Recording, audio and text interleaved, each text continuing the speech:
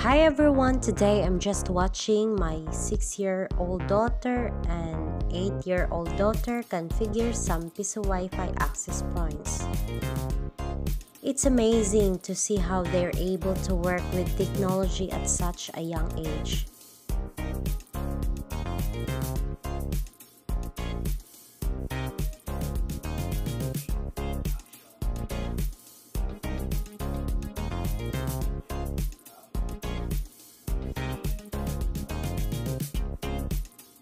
They're doing a great job connecting the LAN cable to the antenna. It's important to make sure everything is connected properly to avoid any issues later on.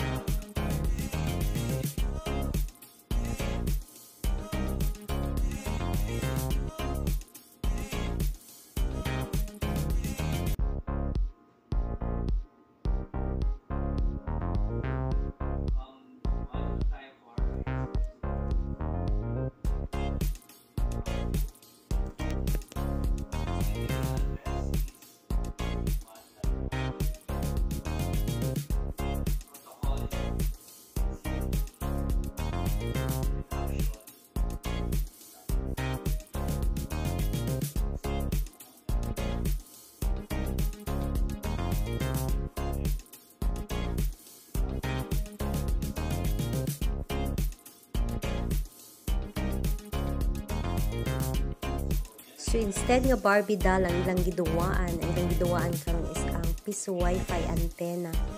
Gi-training na sila sa ilahang papa nga makakat on jud sa amo ang trabaho nga part-time. Para po kung mudako sila, naa sila'y skill nga nakatunan.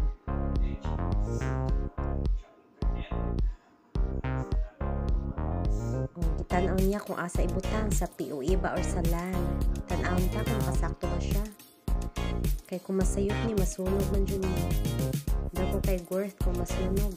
Di na dyan magamit.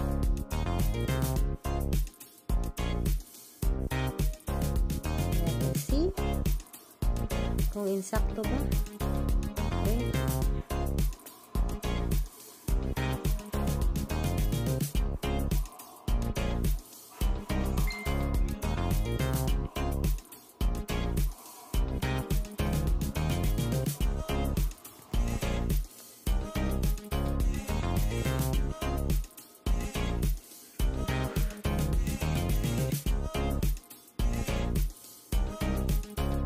Lipay pag kaya siyang matabang sa iyahang papa sa pag-configure sa mga Pisowifi antenna.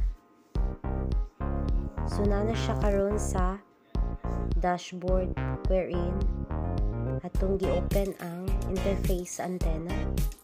And as you can see, kayang-kaya nila.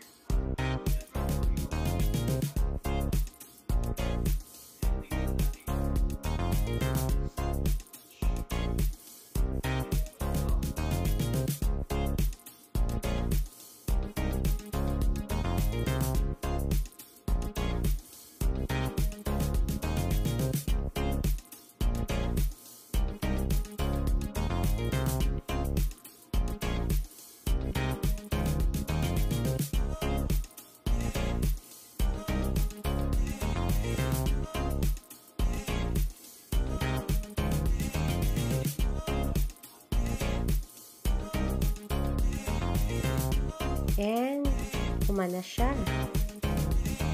Naka-set up na siya usa ka access point or antenna for the Pisowifi.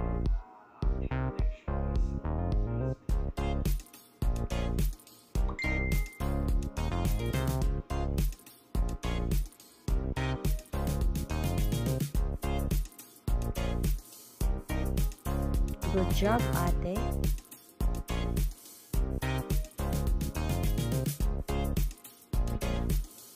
Now she's trying to check kung successful ba ang iyang pag-configure. So how to check it? Makita ra na sa mga Wi-Fi access points ang pangalan sa iyang gi-configure. Then, yes, nakita niyo.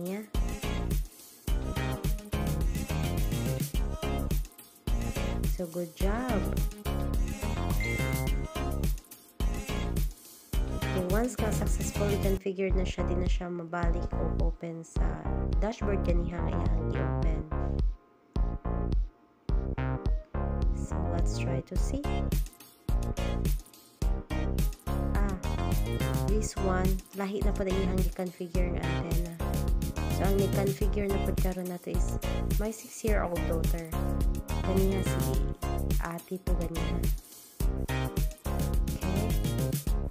So yung ipakita kung saan.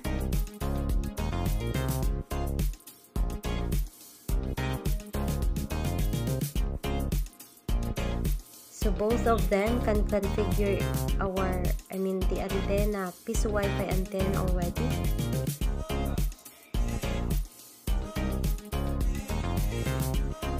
Of course, trained by their father. So, si SSID lang ang atong ilahang iligsan. Trained by their father, gini oy. Ano dyan laing mo training paani. Kaya gusto dyan si father nila nga na makatunan ng skill kani mga bataa. So, ilahang gi-train samtang linghod pa ang panghuna-una. Instead nga magsigig bit-bit sa ilahang Barbie daw kani ilahang bit-bit ang mga antenna. Ipa-configure niya ang antenna. Ayan. So, it's almost done.